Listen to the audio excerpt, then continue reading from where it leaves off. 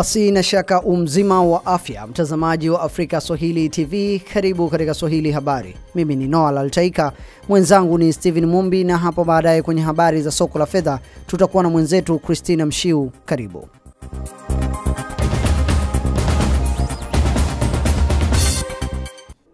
Tanzania imetajwa kuwa nchi inayoongoza katika nchi za Afrika ya Mashariki kwa kuwa na idadi kubwa ya wagonjwa wanaohitaji upasuaji wa mifupa kutokana na ajali za barabarani. Kufuatia hali hiyo, katika nchi za Afrika ya Mashariki, madaktari wa upasuaji wa mifupa kutoka nchi mbalimbali wanakutana jijini Dar es Salaam kuangazia namna ya kutumia teknolojia ya kisasa katika upasuaji wa mifupa. Mwenzangu Steven Mumbi amefuatilia umuhimu wa mkutano huo na kutuandalia taarifa ifuatayo. Watu milioni 60 hufariki dunia kila mwaka kutokana na ajali za barabarani. Lakini wengine kati ya milioni 20 na milioni 50 hupata ulemavu wa kudumu. Taasisi ya upasuaji wa mifupa na mishipa ya fahamu Muhimbili Moi inapokea wagonjwa wanaohitaji upasuaji wa mifupa kati ya 5 hadi 6 kila siku. Hatua hii inapelekea taasisi hii kuwakutanisha madaktari kutoka barani Afrika kuangazia ni namna gani watafanya upasuaji wenye ufanisi kwa kutumia teknolojia ya kisasa. Jinsi ya utibabu wa maumivu watu wanayopata. Kama kwa mfano mwaka huu, baada ya kuona mwaka jana participants wengi waliomba kwamba kama ingewezekana tuwafundishe jinsi ya kutibu maumivu ya kiuno ambayo ni pelvis na kikombe cha nyonga, ambacho kiangalia katika East Africa ni kwamba sisi Tanzania ndo tuko mbele. Dr. Elieza ambaye ni bingwa upasuaji wa mifupa ameongeza kuwa taasisi hiyo inahudumia wagonjwa zaidi ya 200 kwa mwezi, huku ikiwa ni juu ya kiwango wanachoweza kuhudumia wagonjwa wanaowapokea.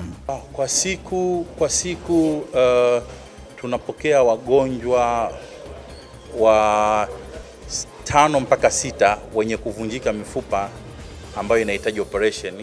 Yani mfupa umevunjika, umesababisha kidonda, au wote ni lazima waende operation. Tunapokea wagonjwa wasiopungua 4 wenye mfupa wa paja ambao nao umevunjika, ambao wao sasa inabidi walazwe kwa kuvutwa.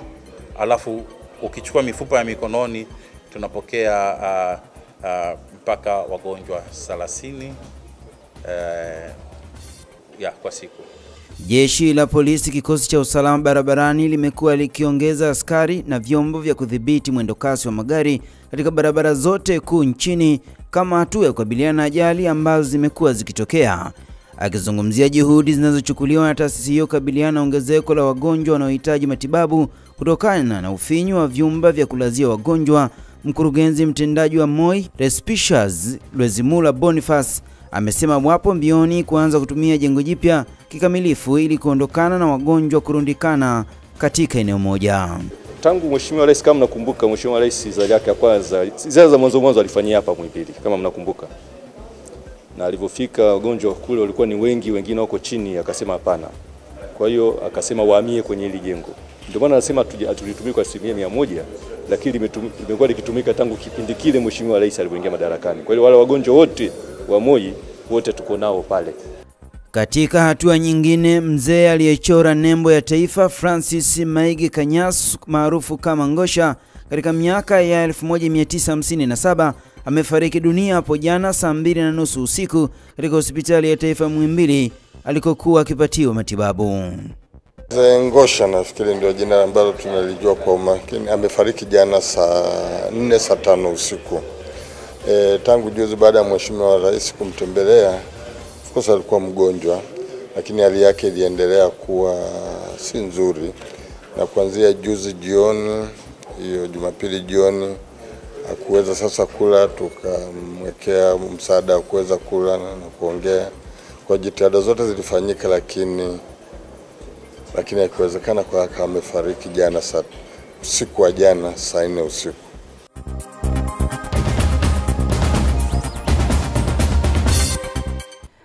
Waziri Mkuu wa India Narendra Modi anakutana leo na kansela wa Ujerumani Angela Merkel kwa mazungumzo mjini Berlin.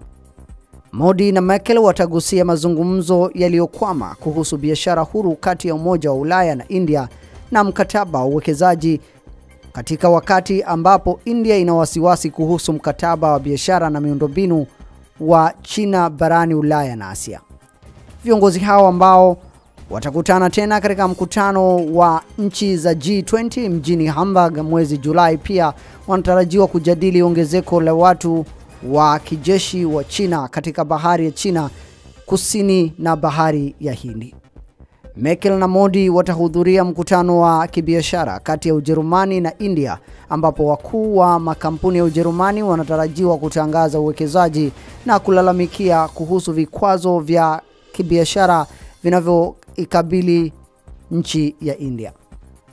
Katika ziara yake ya Ulaya, Waziri Mkuu Modi atazuru pia Uhispania, Ufaransa na Urusi.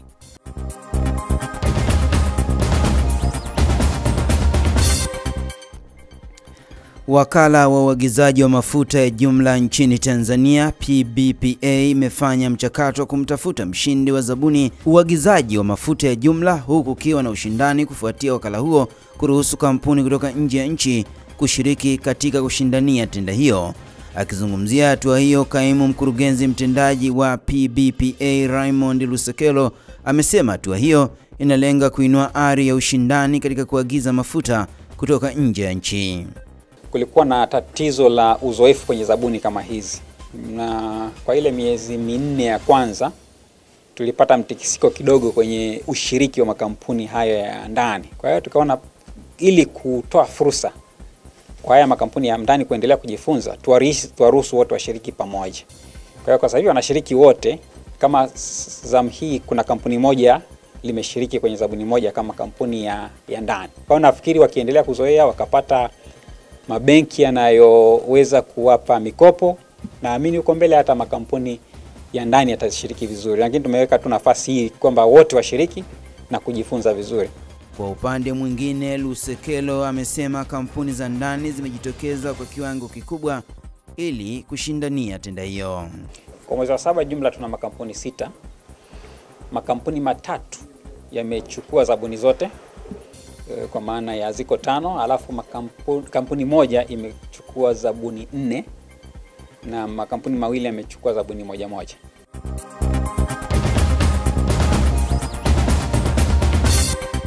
Wanawake wawili raia wa Indonesia na Vietnam wanaotuhumiwa kumuua Kim Jong Nam, kaka wa kiongozi wa Korea Kaskazini Kim Jong Un, kutumia sumu kali wamepandishwa kizimbani leo katika mahakama ya Malaysia. Wanawake hao Siti Asia mwenye umri wa miaka 25 raia wa Indonesia na Doa Thi Wong raia wa Vietnam mwenye umri wa miaka 28 wamefikishwa mahakamani wakiwa wamevalia vizibao visivyoweza kutobolewa na risasi, wakiwa chini ya ulinzi mkali. Washukiwa hao huenda wakahukumiwa kifo, ingawa wamekanusha kuhusika kumuua Kim Jong Nam, wakisema walidanganywa kuamini walikuwa wakishiriki kipindi cha televisheni. Korea Kusini inatuhumu Korea Kaskazini kwa kuhusika na mauaji hayo, madai ambayo serikali ya Pyongyang inayakanusha.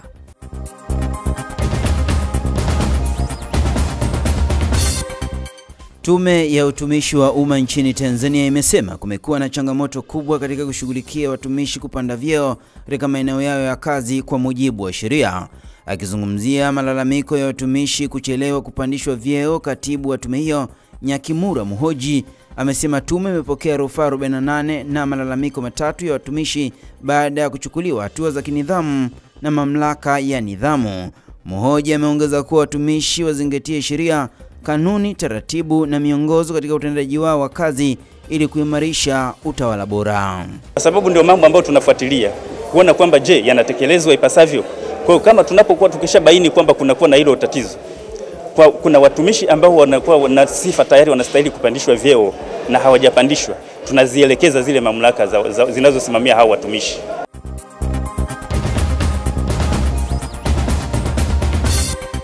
Rais wa Ufaransa Emmanuel Macron na mwenzake wa Urusi Vladimir Putin wamefanya mazungumzo kuhusu mzozo wa Syria na Ukraine mjini Paris. Putin amekiri kuwepo kwa tofauti ya maoni katika mazungumzo hayo ya kwanza kabisa kati ya viongozi hao hapo jana yaliyojikita kwenye mizozo hiyo miwili, lakini akasisitiza kwamba uhusiano baina ya Urusi na Ufaransa haujaathirika.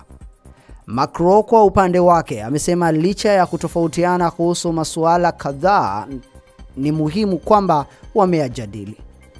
Viongozi hao pia walizungumzia vikwazo vya nchi za magharibi vilivyowekewa Urusi kwa kuingilia nchi jirani ya Ukraine, pamoja na madai ya Urusi kuingilia kampeni za uchaguzi wa rais nchini Ufaransa. Hivi punde ni habari za soko la fedha na Christina Mshiu.